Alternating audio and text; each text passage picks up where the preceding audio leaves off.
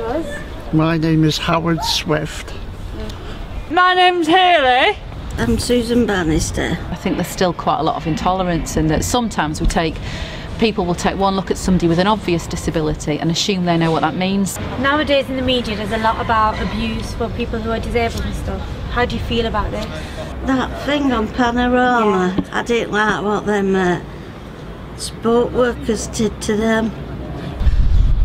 People with learning disabilities being assaulted with either in this home and that, throwing water over this one girl and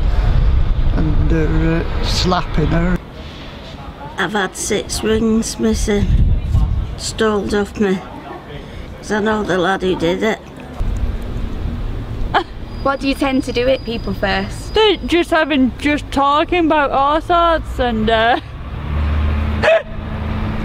being on my own, like meeting people and make me laugh and make me happy. We want